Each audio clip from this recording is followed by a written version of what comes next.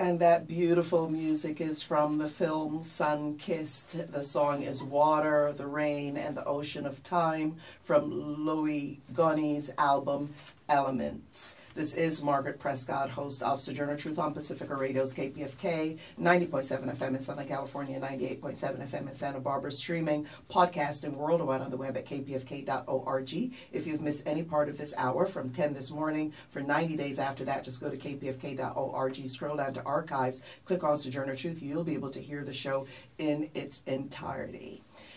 We are now going to turn our attention on a situation among the Navajo people. The film Sun-Kissed, by the way, is going to premiere this Saturday at the Regal Theater on West Olympic Boulevard in Los Angeles. The filmmakers who are with me in studio will be at both screenings for a Q&A.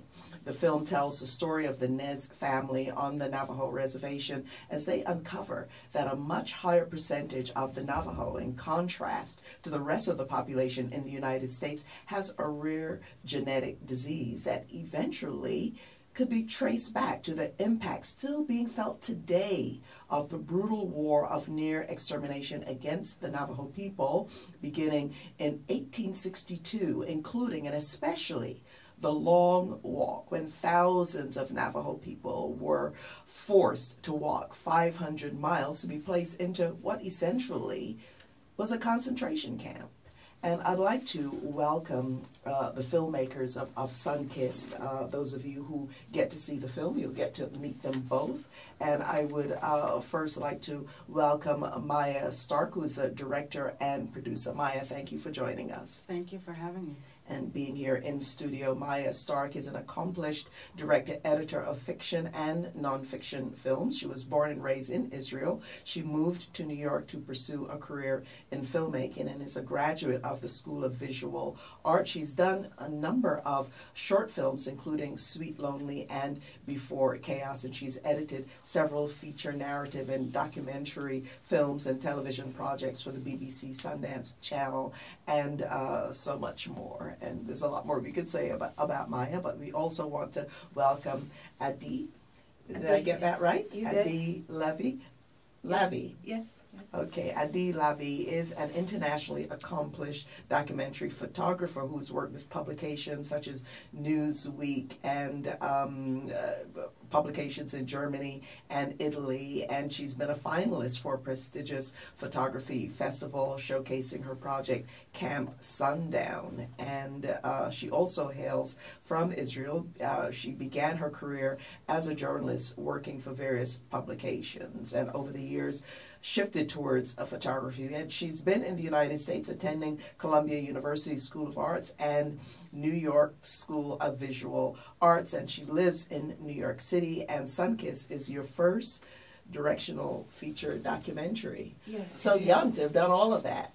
Congratulations to you both. Thank you. And Maya Stark, let's start with you.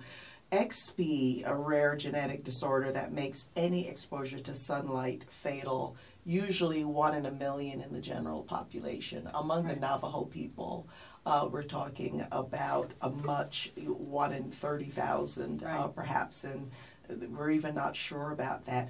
Tell us why you, in particular, you were interested in capturing this story. It tells us so much about the Navajo, their culture, their traditions, history, as well as a family dealing with children with disabilities. Maya.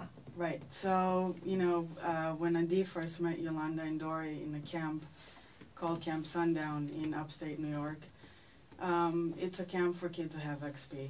Mm-hmm. And they, you know, they told her stories about them and this tug of war struggle that they're in, you know, between Navajo traditional healing ways and Western medicine. And Adi came back to New York and she told me their story, and I thought it was really interesting, but the most interesting part that they said, which really caught our attention, was the fact that they said XP on the reservation, they had heard actually that it might have a connection to their history. Yeah. And that's when we said, you know, their very intimate story of a Navajo couple, you know, has the potential of illuminating the grave consequences of American colonialist past. And that to us was really the hook, and that's why we started filming the story. I'm really interested in this topic. I mean, as a person of African descent, we know that today, when we look at the low birth weight, for example, among black babies, even among middle-class women, that has been traced to the horrors that our ancestors, suffered during the time of slavery. So it would really make sense that populations who really have been so brutalized and practically face genocide, that you're still suffering some of these consequences today. Adi, we do want to hear from you, but there are going to be only 2 lucky people that are going to get a pair of tickets to be able to go to the screening that's happening, and the filmmakers will be there this Saturday, June 16th, for the world premiere. At 1:40 p.m. in the afternoon. 2 pair of tickets for lucky listeners who call us at 818-985-5735. You got to call right now. The story of the Navajo, the long walk, culture, history, taboos, so much involved in this film called Sun-Kissed. Again, 818-985-5735. We love to thank all of you who are listening to Sojourner Truth, and we like to offer giveaways when we could. And this is a beautifully shot film. It just captures just so much of the emotion and the feeling of what this family must be going through, but also you really get a sense of the traditional ways and manners and pacing of the Navajo people. 818-985-5735. If you don't win a pair of tickets, you do have an opportunity to go on Saturday, June 16th at 1:40 at the Regal Cinema. The filmmakers will be there. Or Monday, June 18th in the evening, also at the Regal for 2 screenings of this film.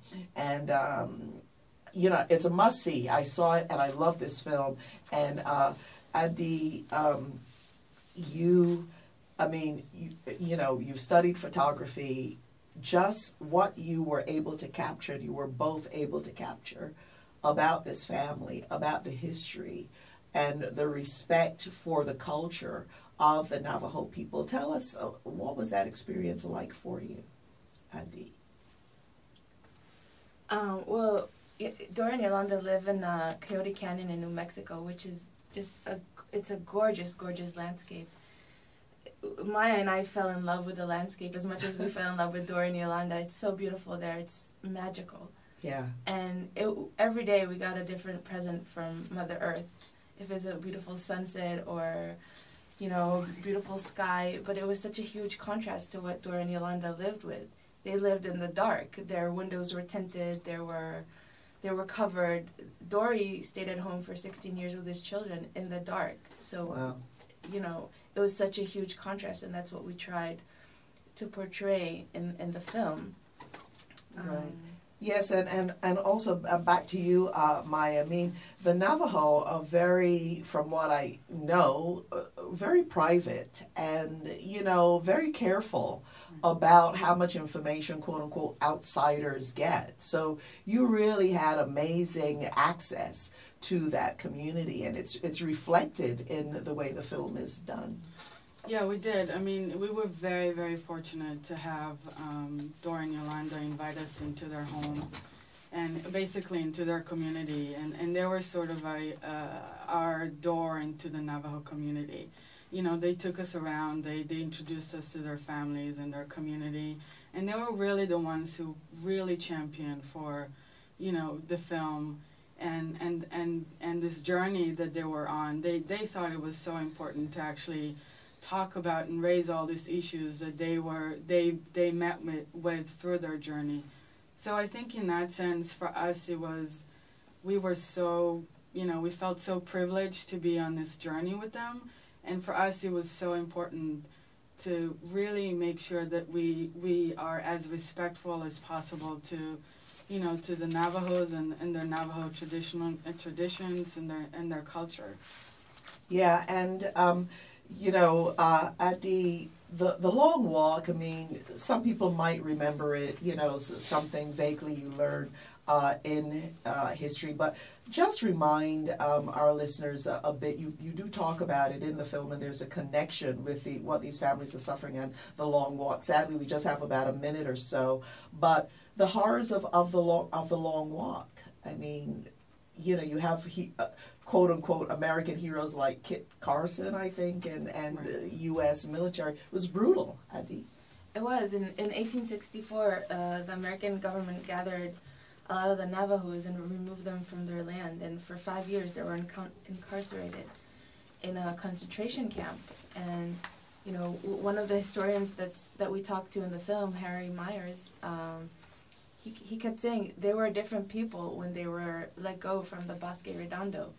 They were traumatized, and you till this day you see these effects on the Navajo people, and this is what the film is about. It's about the long-lasting effects of American colonialism on the Navajo community. And people don't even want to talk about it. It is so very painful. Well, Maya Stark and Adi Lavy, thank you so very much for joining us in studio. Thank you for having us. And I'm sure a lot of people listening will want to get this really important historical information and just the love and care of the Nez family. Yolanda and Dory was just incredible. Thank you for joining us.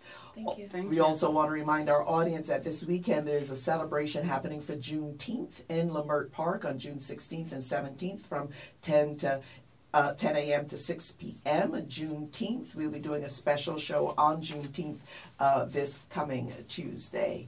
I'd like to thank the entire Sojourner Truth team, engineer Teddy Robinson, Sammy Mangello, Eric Doyle, Teresa McGee, Azim Khan, assistant producer Sarah Shakur.